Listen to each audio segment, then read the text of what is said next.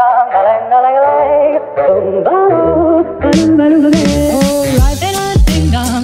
I could take you up in boom boom boom boom boom, tell me I'm the only one that you know. Life could be a dream, sweetheart. Life could be a dream. And I ding dong, plans would come true. And I ding dong, my whole life loving you. Life could be a dream, sweetheart. Hello, hello again, shaboom, and hoping we meet again. Oh, life. And I ding dong, a-lang, a-lang, a-lang. Boom, ba-do, ba-do, ba-do, ba-do. And I ding dong, a-lang, a-lang, a-lang. Boom, ba-do, ba-do, ba-do, ba-do. Oh, life. And I ding dong, if I could take you up in boom, boom, boom, boom, tell me I'm the only one that you know. Life could be a dream, sweetheart. Hello, hello again, shaboom, and hoping we'll meet again. Oh, life could be a dream, and I ding dong, plans would come true.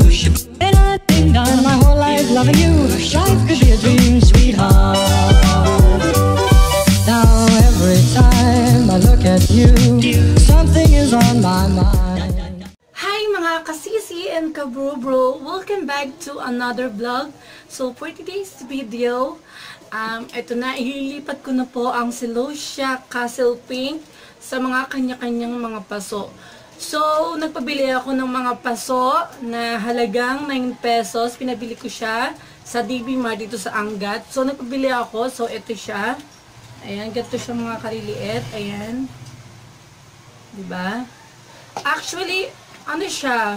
10 piraso. And, nagtry ako off-cam. Dahil gusto kong makita kung perfect pa. So, ayan guys. Ito siya, naglipat ako na kanina off-cam. At ito yung mga ililipat ko. Guys, ayan o. Pang, ano na siya ngayon? Pang 37 days. Actually, dapat nung 20 days ko pa siya ililipat. Kaya lang, mahirap kumuha ng lupa dito. So, hindi ko din alam kung ilan ang malilipat ko ngayon. Dahil kakaunti ang lupa ko. So, ipapakita ko sa inyo guys kung paano ako maglipat. So, let's go! Maglipat na tayo! So, let's start! Ayan. So, una, paano makuha, ay tinusok ko muna yung malapit sa ugat para bonggang kasama ang ugat sa ating paghuhugot. Actually, ang tigas ng lupa kaya, ayan, medyo nahirapan ako. Siyempre, sensitive yung ugat kaya kailangan dahan-dahan ako. So, ayan, pahirapan. And then after nyan, pinuwersa ko na siya kaya naman medyo nakuha ko na din siya papaitaas. So ayan. Lipat na natin sa kabilang paso para perfect. Ayan. Gumawa tayo ng konting bilog dun sa pasong iaan natin para maipasok natin yung halaman na Celosia. Ayan, gumagawa ko ng bilog sa gitna para perfect na perfect ang pagsasali natin. Ayan.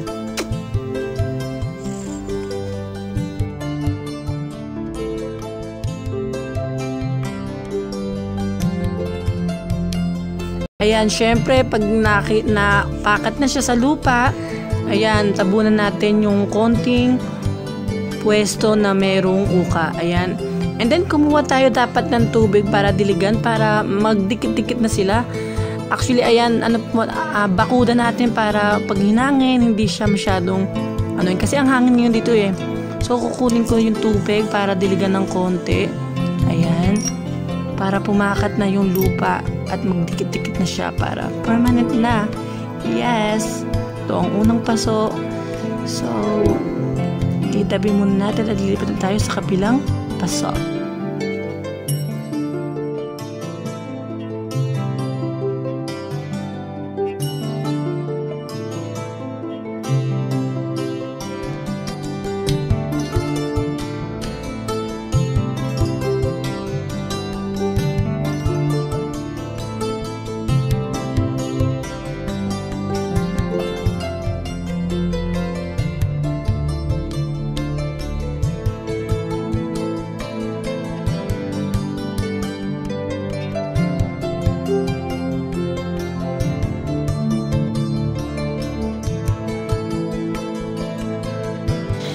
So, kinuha ko yung isang paso na maraming tumubo. So, binalik ko muna yung kaninang pinagkuhaan ko ng ibang celosia.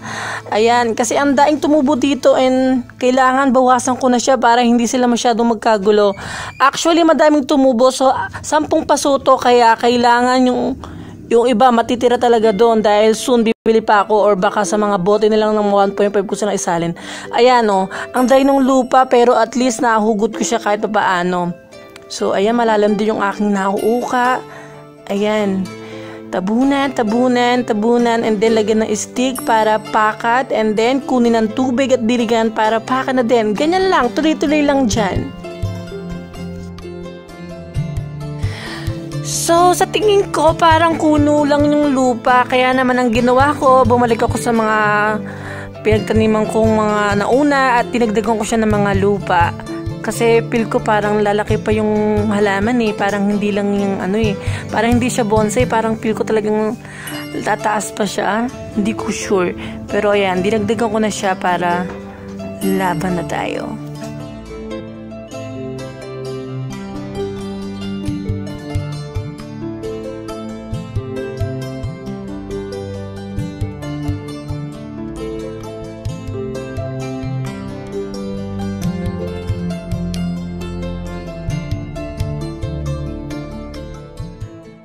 Guys, hagarda versosa na. So, tapos na ako maglipat ng mga celosia kaSISSY. And, ang nalipat ko lang sa paso is 6. So, yung 4, hindi pa kasi kinulang ako sa lupa. So, panoorin nyo to guys. Panoorin nyo. Papakita sa inyo ang 6 na nalipat ko. Watch.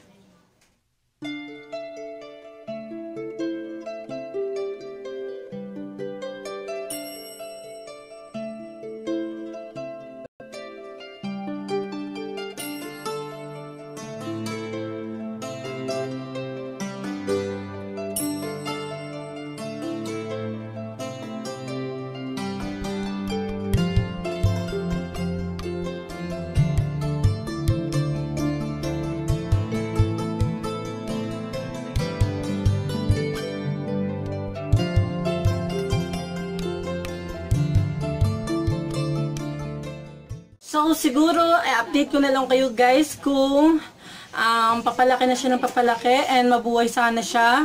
At I hope na soon is magkaroon na siya ng maraming bulaklak.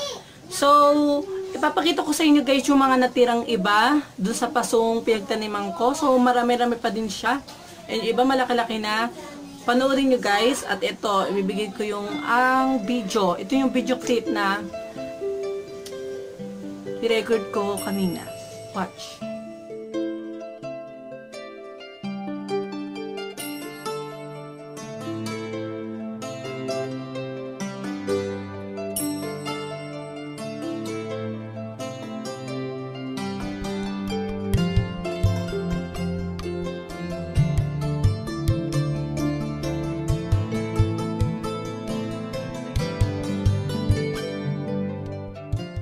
And that's all for today, mga kaSISSY and kaBROBRO. Thank you for watching. I-update ko na lang kayo soon pag medyo malaki na siya o kung magkakaroon siya ng bulaklak.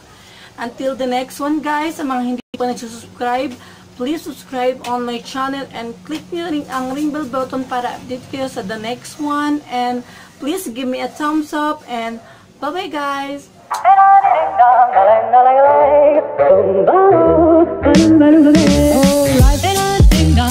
If I could take you up and boom, boom, boom, boom, boom.